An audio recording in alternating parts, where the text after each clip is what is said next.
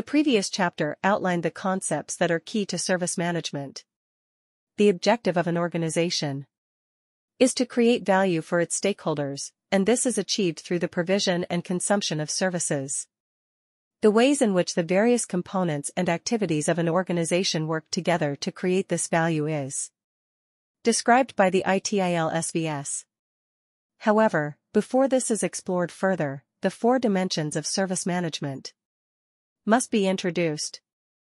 These dimensions are relevant to, and impact upon, all elements of the SVS. To achieve their desired outcomes and work as effectively as possible, organizations should consider all aspects of their behavior. In practice, however, organizations often become too focused on one area of their initiatives and neglect the others.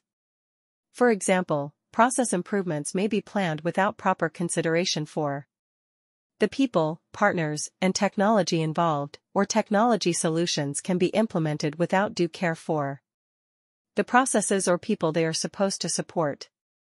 There are multiple aspects to service management, and none of these are sufficient to produce the required outcomes when considered in isolation.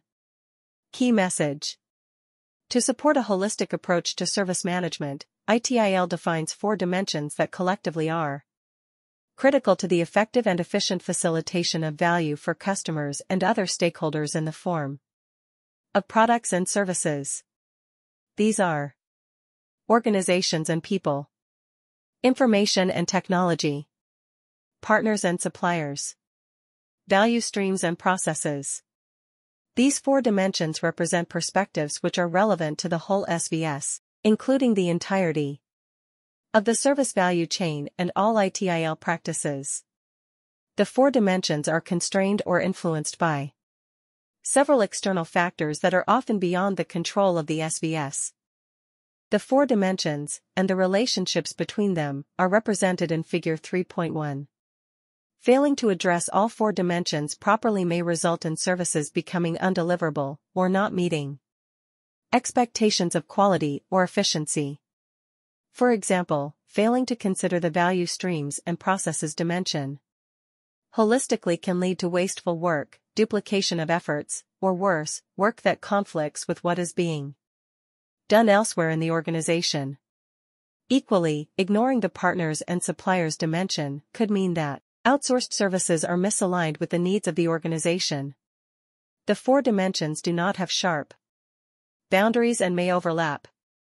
They will sometimes interact in unpredictable ways, depending on the level of complexity and uncertainty in which an organization operates.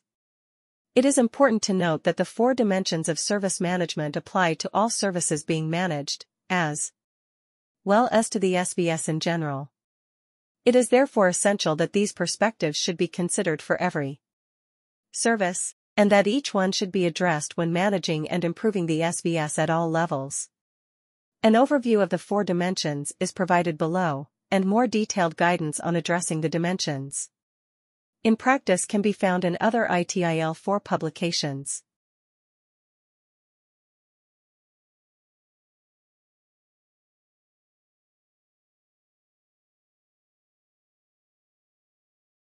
(3.1) Organizations and people. The first dimension of service management is organizations and people.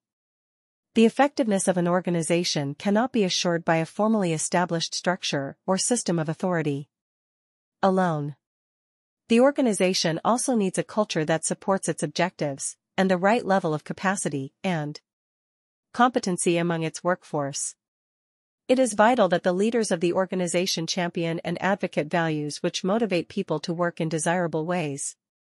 Ultimately, however, it is the way in which an organization carries out its work that creates shared values and attitudes, which over time are considered the organization's culture. As an example, it is useful to promote a culture of trust and transparency in an organization that encourages its members to raise and escalate issues and facilitates corrective actions before any issues have an impact on customers. Adopting the ITIL guiding principles can be a good starting point for establishing a healthy organizational culture. See Section 4.3. People, whether customers, employees of suppliers, employees of the service provider, or any other stakeholder in the service relationship are a key element in this dimension. Attention should be paid not only to the skills and competencies of teams or individual members, but also to management and leadership styles, and to communication and collaboration skills.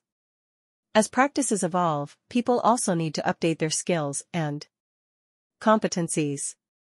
It is becoming increasingly important for people to understand the interfaces between their specializations and roles and those of others in the organization, to ensure proper levels of collaboration and coordination. For example, in some areas of IT, such as software development or user support, there is a growing acknowledgement that everyone should have a broad general knowledge of the other areas of the organization, combined with a deep specialization in certain fields. Every person in the organization should have a clear understanding of their contribution towards creating value for the organization, its customers, and other stakeholders. Promoting a focus on value creation is an effective method of breaking down organizational silos. The organizations and people dimension of a service covers roles and responsibilities, formal organizational structures, culture, and required staffing and competencies, all of which are related to the creation, delivery, and improvement of a service. Key message: the complexity of organizations is growing, and it is important to ensure that the way an organization is structured and managed, as well as its roles, responsibilities, and systems of authority and communication, is well defined and supports its overall strategy and operating model. 3.2 Information and Technology. The second dimension of service management is information and technology. As with the other three dimensions, information and technology applies both to service management and to the services being managed. Detailed guidance on the role of information and technology in service management can be found in other ITIL publications. Key message: when applied to the SVS, the information and technology dimension includes the information and knowledge necessary for the management of services, as well as the technologies required. It also incorporates the relationships between different components of the SVS, such as the inputs and outputs of activities and practices. The technologies that support service management include, but are not limited to, workflow management systems, knowledge bases, inventory systems, communication systems, and analytical tools. Service management increasingly benefits from developments in technology. Artificial intelligence, machine learning, and other cognitive computing solutions are used at all levels, from strategic planning and portfolio optimization to system monitoring and user support. The use of mobile platforms, cloud solutions, remote collaboration tools, automated testing, and deployment solutions has become common practice among service providers. In the context of a specific IT service, this dimension includes the information created, managed, and used in the course of service provision and consumption, and the technologies that support and enable that service. The specific information and technologies depend on the nature of the services being provided and usually cover all levels of IT architecture, including applications, databases, communication systems, and their integrations. In many areas, IT services use the latest technology developments, such as blockchain, artificial intelligence, and cognitive computing. These services provide a business differentiation potential to early adopters, especially in highly competitive industries. Other technology solutions, such as cloud computing or mobile apps, have become common practice across many industries globally. In relation to the information component of this dimension, organizations should consider the following questions. What information is managed by the services? What supporting information and knowledge are needed to deliver and manage the services? How will the information and knowledge assets be protected, managed, archived, and disposed of? For many services, information management is the primary means of enabling customer value. For example, an HR service facilitates value creation for its customers by enabling the organization to access and maintain accurate information about its employees, their employment, and their benefits, without exposure of private Information to unauthorized parties. A network management service facilitates value creation for its users by maintaining and providing accurate information about an organization's active network connections and utilization, allowing it to adjust its network bandwidth capacity. Information is generally the key output of the majority of IT services which are consumed by business customers. Another key consideration in this dimension is how information is exchanged between different services and service components. The information architecture of the various services needs to be well understood and continually optimized, taking into account such criteria as the availability, reliability, accessibility, timeliness, accuracy, and relevance of the information provided to users and exchanged between services. The challenges of information management, such as those presented by security and regulatory compliance requirements, are also a focus of this dimension. For example, an organization may be subject to the European Union's General Data Protection Regulation, GDPR, which influences its information management policies and practices. Other industries or countries may have regulations that impose constraints on the collection and management of data of multinational corporations. For example, in the U.S. the Health Insurance Portability and Accountability Act of 1996 provides data privacy and security provisions for safeguarding medical information. Most services nowadays are based on IT and are heavily dependent on it. When considering a technology for use in the planning, design, transition, or operation of a product or service, questions an organization may ask include: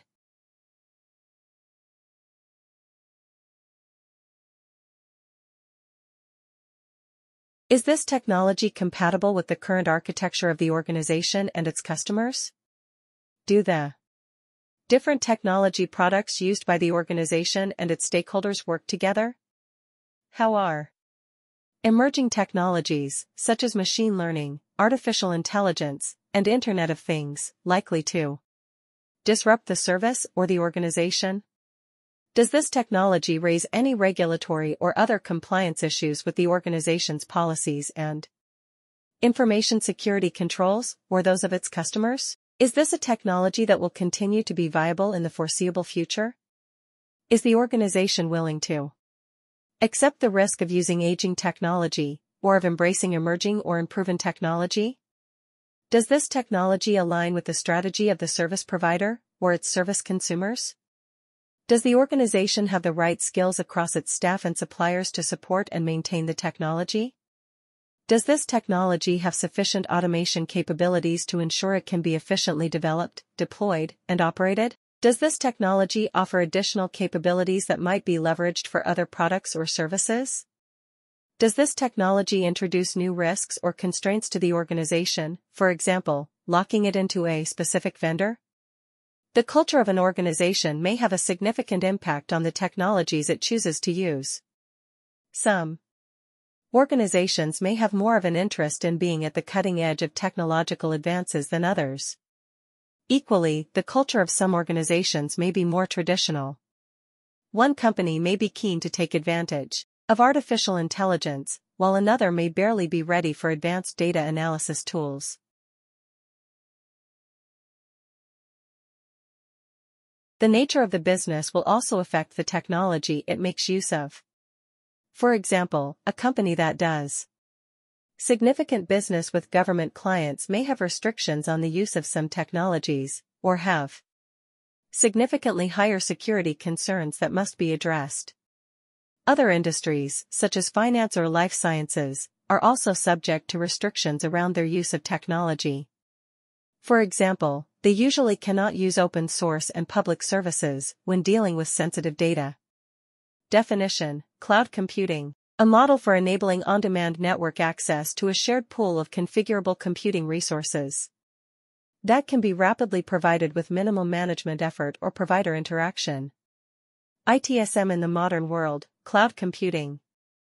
ITSM has been focusing on value for users and customers for years, and this focus is usually technology agnostic. What matters is not the technology, but the opportunities it creates for the customers. Although For the most part, this is a perfectly acceptable approach. Organizations cannot ignore new architectural solutions and the evolution of technology in general. Cloud computing has become an architectural shift in IT, introducing new opportunities and risks, and organizations have had to react to it in ways that are most beneficial for themselves, their customers, and other stakeholders. Key characteristics of cloud computing include on-demand availability, often self-service. Network access, often internet access. Resource pooling, often among multiple organizations. Rapid elasticity, often automatic. Measured service, often from service consumers' perspective. In the context of ITSM, cloud computing changes service architecture and the distribution of responsibilities between service consumers, service providers, and their partners. It especially applies to in-house service providers, i.e. the organization's internal IT departments. In a typical situation, adoption of the cloud computing model replaces some infrastructure, previously managed by the service provider, with a partner's cloud service. Decreases or removes the need for infrastructure management expertise and the resources of the service provider. Shifts the focus of service monitoring and control from the in-house infrastructure to a partner's services. Changes the cost structure of the service provider, removing specific capital expenditures and introducing new operating expenditures and the need to manage them appropriately. Introduces higher requirements for network availability and security. Introduces new security and compliance risks and requirements, applicable to both the service provider and its partner providing the cloud service. Provides users with opportunities to scale service consumption using self-service via simple standard requests, or even without any requests. All these affect multiple service providers' practices, including, but not limited to, service level management, measurement and reporting, information security management, service continuity management, supplier management, incident management, problem management, service request management, service configuration management.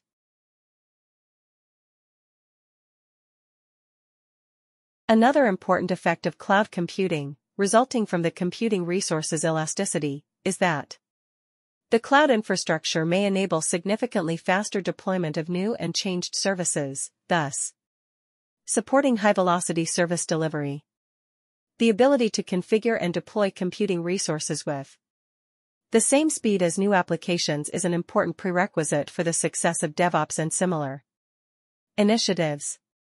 This supports modern organizations in their need for faster time to market and digitalization of their services. Considering the influence of cloud computing on organizations, it is important to make decisions about the use of this model at the strategic level of the organization, involving all levels of stakeholders, from governance to operations. 3.3 Partners and suppliers. The third dimension of service management is partners and suppliers. Every organization and every service depend to some extent on services provided by other organizations. Key message. The partners and suppliers dimension encompasses an organization's relationships with other organizations that are involved in the design, development, deployment, delivery, support, and/or continual improvement of services. It also incorporates contracts and other agreements between the organization and its partners or suppliers. Relationships between organizations may involve various levels of integration and formality. This ranges from formal contracts with clear separation of responsibilities, to flexible partnerships where parties share common goals and risks, and collaborate to achieve desired outcomes. Some relationship examples are shown in Table 3.1. Note that the forms of cooperation described are not fixed, but exist as a spectrum. An organization acting as a service provider will have a position on this spectrum, which will vary depending on its strategy and objectives. For customer relationships,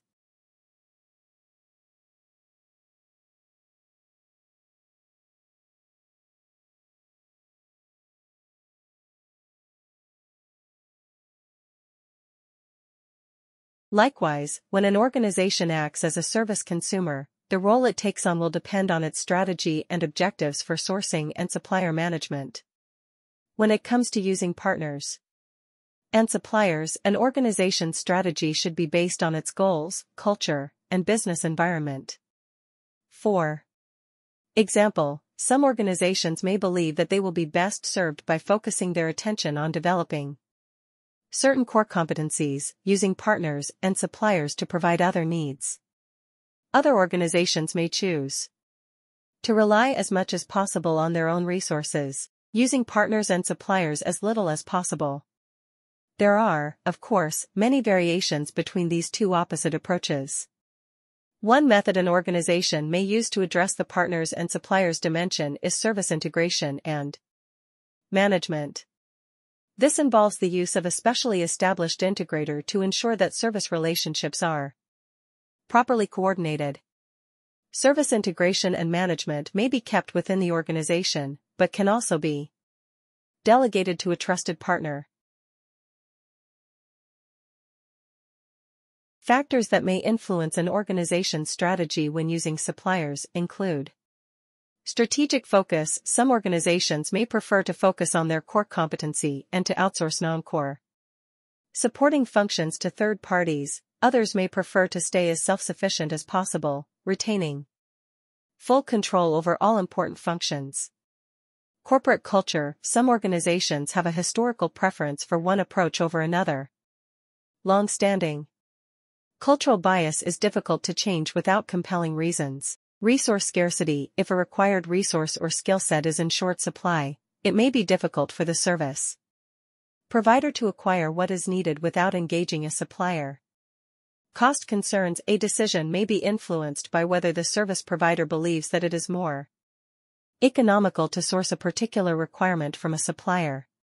Subject matter expertise. The service provider may believe that it is less risky to use a supplier that already has expertise in a required area, rather than trying to develop and maintain the subject matter expertise in-house. External constraints. Government regulation or policy, industry codes of conduct, and social, political or legal constraints may impact an organization's supplier strategy. Demand patterns. Customer activity or demand for services may be seasonal or demonstrate high degrees of variability. These patterns may impact the extent to which organizations use external service providers to cope with variable demand.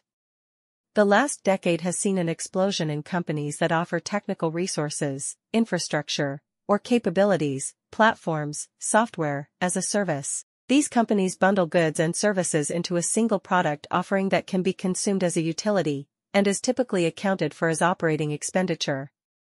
This frees companies from investing in costly infrastructure and software assets that need to be accounted for as capital expenditure. 3.4 Value streams and processes. The fourth dimension of service management is value streams and processes. Like the other dimensions, this dimension is applicable to both the SVS in general, and to specific products and services. In both contexts it defines the activities, workflows, controls, and procedures needed to achieve agreed objectives. Key message. Applied to the organization and its SVS, the value streams and processes dimension is concerned with how the various parts of the organization work in an integrated and coordinated way to enable value creation through products and services. The dimension focuses on what activities the organization undertakes and how they are organized, as well as how the organization ensures that it is enabling value creation for all stakeholders efficiently and effectively. ITIL gives organizations acting as service providers an operating model that covers all the key activities required to manage products and services effectively. This is referred to as the ITIL service value chain, see section 4.5. The service value chain operating model is generic and in practice it can follow different patterns. These patterns within the value chain operation are called value streams. 3.4.1 Value streams for service management. Key message. A value stream is a series of steps that an organization uses to create and deliver products and services. to a service consumer. A value stream is a combination of the organization's value chain activities. See Section 4.5 for more details on value chain activities, and Appendix A for examples of value streams. Definition: Value stream. A series of steps an organization undertakes to create and deliver products and services to consumers. Identifying and understanding the various value streams an organization has is critical to improving its overall performance. Structuring the organization's activities in the form of value streams allows it to have a clear picture of what it delivers and how, and to make continual improvements to its services. Organizations should examine how they perform work and map all the value streams they can identify. This will enable them to analyze their current state and identify any barriers to workflow and non-value-adding activities, i.e. waste. Wasteful activities should be eliminated to increase productivity. Opportunities to increase value-adding activities can be found across the service value chain. These may be new activities or modifications to existing ones, which can make the organization more productive. Value stream optimization may include process automation or adoption of emerging technologies and ways of working to gain efficiencies or enhance user experience. Value streams should be defined by organizations for each of their products and services. Depending on the organization's strategy, value streams can be redefined to react to changing demand and other circumstances, or remain stable for a significant amount of time. In any case, they should be continually improved to ensure that the organization achieves its objectives in an optimal way. Value stream mapping is described in more detail in other ITIL4 publications. 3.4.2 Processes. Key message. A process is a set of activities that transform inputs to outputs. Processes describe what is done to accomplish an objective, and well-defined processes can improve productivity within and across organizations. They are usually detailed in procedures, which outline who is involved in the process, and work instructions, which explain how they are carried out. Definition: Process. A set of interrelated or interacting activities that transform inputs into outputs. A process takes one or more defined inputs and turns them into defined outputs. Processes define the sequence of actions and their dependencies. When applied to products and services, this dimension helps to answer the following questions, critical to service design, delivery, and improvement. What is the generic delivery model for the service, and how does the service work? What are the value streams involved in delivering the agreed outputs of the service? Who, or what, performs the required service actions? Specific answers to these questions will vary depending on the nature and architecture of the service. 3.5 External factors. Service providers do not operate in isolation. They are affected by many external factors and work in dynamic and complex environments that can exhibit high degrees of volatility and uncertainty and impose constraints on how the service provider can work. To analyze these external factors, frameworks such as the PESTEL or PESTEL model are used. PESTEL is an acronym for the political, economic, social, technological, legal, and environmental factors that constrain or influence how a service provider operates. Collectively, these factors influence how organizations configure their resources and address the four dimensions of service management. For example, government and societal attitudes towards environmentally friendly products and services may result in the organization investing more in tools and technologies that meet external expectations. An organization may choose to partner with other organizations or source services from external providers who can demonstrate environmentally friendly credentials. For example, some companies publish product environmental reports that describe their products' performance against their policies around climate change, safer materials, and other resources. Economic and societal factors may influence organizations to create several versions of the same product to address various consumer groups that show different buying patterns. One example is music and video. Streaming services, many of which have a free tier, with advertising, a premium tier, without advertising, and in some cases a family plan that allows multiple individual profiles under one paid-for account. Data protection laws or regulations, like GDPR, have changed how companies must collect, process, access, and store customer data, as well as how they work with external partners and suppliers. 3.6 Summary. The 4 dimensions represent a holistic approach to service management, and organizations should ensure that there is a balance of focus between each dimension. The impact of external factors on the 4 dimensions should also be considered. All 4 dimensions and the external factors that affect them should be addressed as they evolve, considering emerging trends and opportunities.